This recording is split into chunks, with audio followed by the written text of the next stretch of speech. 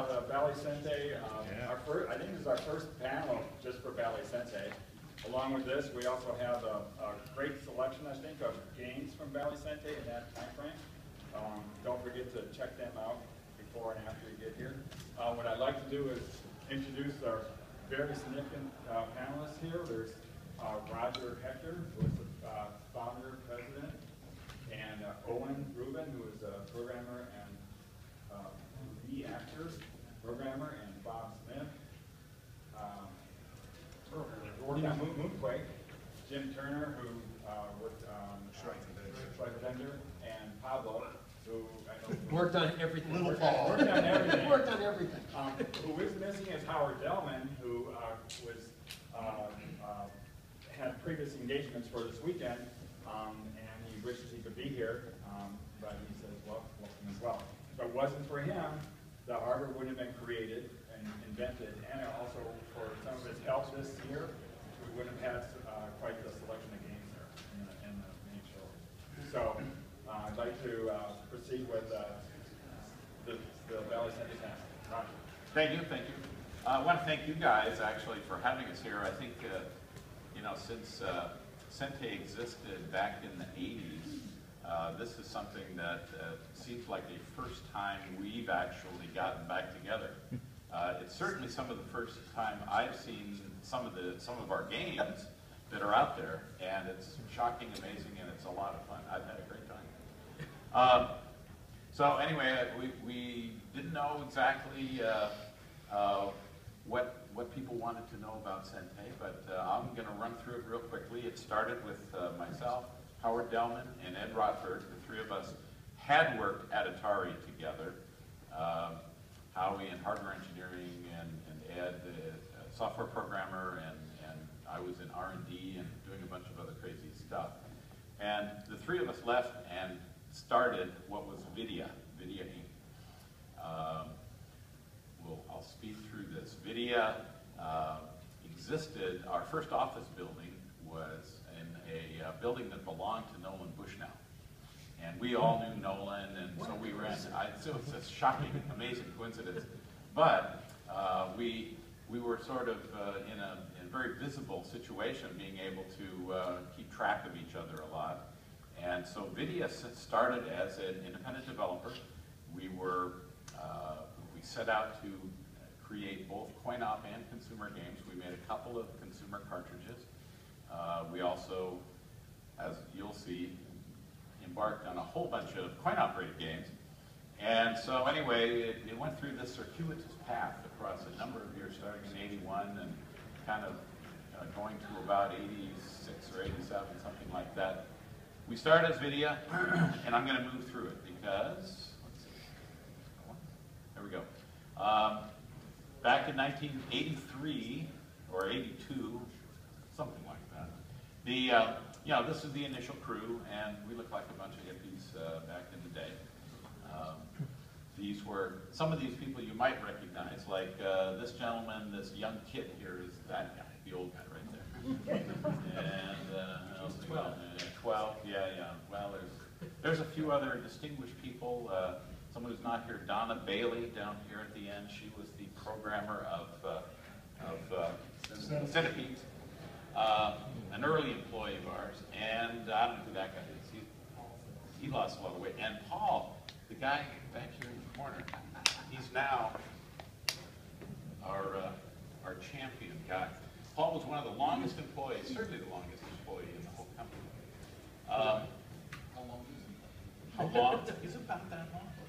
So anyway, we had some of these shots were PR shots back in the day, and I found them in a box. So I just said, hey, it'd be more fun for these guys to see pictures of themselves back in the day. So these are young guys, kind of a typical Silicon Valley thing. We were set up in Sunnyvale. We had serious meetings, and this is what that's what a dev bench looked like back in the day. This is Ed Rotberg and Howie Delman, we referred to just a few minutes ago. Both of them seem to be sleeping. I don't know.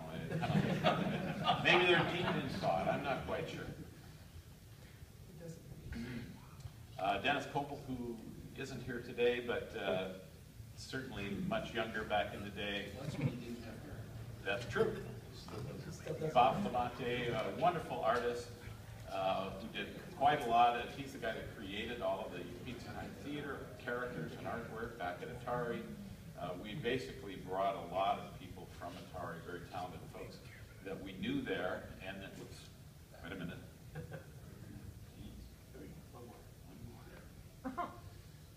Yes, music software. There's actually working on a hardware. I was sleeping. Another sleeping. So maybe it's worth mentioning that he's on the Atari 800 because that had a music composing program that Ed Ruppert did. No. Oh, you wrote. You wrote Okay, that. you wrote it. Yeah, and it actually played music really It well. was like a 16 channel or something. I still have that keyboard in my garage if someone wants to try to get it running. In addition to being a programmer, Lee has been and is currently the conductor for the Palo Alto Symphony. Did I get that right? No, you didn't. I didn't get it right. One of those. Big fancy band. He's a band leader. And he composed. But he composes symphony music. Anyway, so, and had to dedicate one special shot Okay, to Owen. this needs explanation, doesn't it? So, Jim, What did you break? Why are you wearing a shirt? for God's sake? Jim used to be in charge of that machine. And Yeah. when Jim left, it got dumped on me because I used to help keep it running at Atari. And this was a PR firm. They said, come in, nice shirt, and then pretend you're doing something. You didn't need to do anything, right? At least he's not sleeping. Yeah, and plenty of practice. Yeah, you're the only one awake so far. I'm awake. No, I'm not awake. I'm actually asleep there. It's not the computer that needs explaining, oh, it's the shoes. Yeah. Oh my Nice. They exited blue. They told you what you had to wear on the He tape. borrowed It's the them. TV antenna on the back of the disk drive. I'm not sure about that. Well, this is what development looked like back in the day when you had a That's a computer VAX, room. VAX 780. Yes. Yeah. And all of the offices were plumbed, or at least the programming. It was the offices coolest were room in plumbed. the building. Yeah, Air right. conditioning and The allergen systems. That's Went right. to Barrett Trick one day. That's right. So the computer room. About your phone. Anyway, I'll move into pictures of, these are some of the flyers for the first product, the original concept that we were setting out to produce was called the Sente system, which was a convertible coin-operated game system, meaning that you could buy one cabinet and then with a series of updated kits and cartridges, you could convert this cabinet into a different game. Into that one. Now, these are two different versions. We're talking about the Mercedes, and this is sort of the Chevy version of the same hardware, but for different for different types of locations. Did you ever think someone tried to run through all 20 games in 2 days? We never anticipated that. You're doing that. You might note now. Actually, it was Nolan Bushnell's idea to build a game that anyone an orangutan could attack and would survive. Well, So can I this explain particular. a little? So Nolan's concept was he watched the operators. They would get a hand truck and they'd roll a game, put it in a pickup truck, and drive it somewhere. Then they would take that one off and put it down, and then grab that game, put it back in the truck, and drive it somewhere else. And he thought, well, that was really kind of a silly idea that you kind of lug these games around. So the idea here was you just change the cartridge, a control panel, and a graphic, and it'd be done really fast. There's more to that story, which I'll get to later. Well, part of this is that this particular cabinet was made of steel, and it weighed 405 pounds. You couldn't load it in the Some trunk. friends of mine, people involved in the California Extreme years ago, had one of those cabinets that they needed to get rid of, and it took 3 times off the top of a 2-story building before they had any significant damage. I believe it. It was built. Well, I don't know if it's an urban legend or not. Didn't they test the cabinets by taking them up to the roof and shoving them along? We tried to blow them up. We tried to do all kinds of stuff. We I see basically their attacked. that was one of the ways. We did all kinds of So destructive testing. the weird story of that whole thing was that the operators didn't do that because they would hire these guys who knew how to pick up game, move game, put down game. Yeah. They didn't know how to put a cartridge in the slot. And so they ended up lugging those around anyway. Well, Yes, that's a whole story unto itself. Ahead of our time. We were ahead of our So now at the launch, we have the sort of the first launch game. It's called Snake Pit, and there is one out there. I haven't seen one in 30 years, but it works and it looks great. You can see this cabinet is decked out with the Snake Pit graphics and the Snake Pit control panel. I have a control panel at home. Do you really? Wow, that's good to know. He's It was going to want to his talk to you game. later. Yes. Now we did make many other types of cabinets later, but basically Team Hat Trick. I thought I'd throw it in here because it also, Hat Trick was, I think, the biggest revenue generator for Sente, most popular, and Lee produced it, Lee programmed it. Yep. Yeah, so go figure. Some other cartridges, these are just flyers from other cartridges. Notice the, This guy, yeah. The artist Bob Flamati interpreted me and kind of stuck me on there. But we also have mini golf out there. I loved it. Street football. I don't think we have one of those out there. Tomorrow? Oh, cool. These are all kids, remember? Yeah, they're kids. That game was in a feature motion picture, Which one? Street football. Street football. Oh, that's right. That's right. Yeah, it was in Which the one? movie The Accused. No. Yeah, but one day, Rich Adam It played a pivotal role. he called me and said, "Hey, I saw your game on movie screen." I said, "What are you talking about?" And it turns out that this pivotal scene in this movie, which I don't think I've ever seen straight through, is with Jodie Foster, and she gets raped in a bar, Oh, yes. and the pivotal scene is where some kid is playing a video game and puts his name in, and the time and the date, which is ridiculous.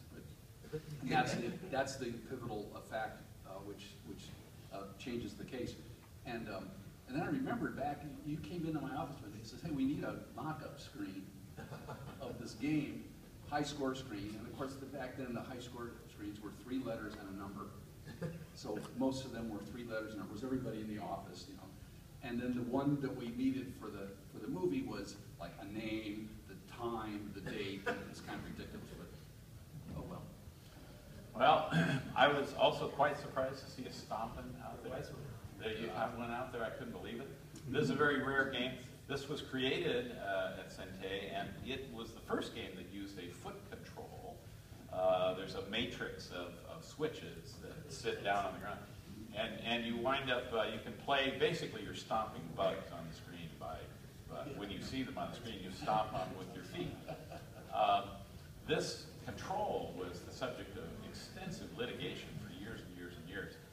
Valley Sente got the patent on it, but it was, Konami and Dance Dance Fever and then Nintendo, and there's all kinds of litigation that took place over copyright infringement or patent infringement on that little device that was created here. Spiker, I think, didn't Rich Adam do that? Yeah, that might be Rich in the flyer, I don't know. No. Well, the girl, we had to have a nice girl in the thing there. Tomorrow afternoon at 2 will be Striker. Oh.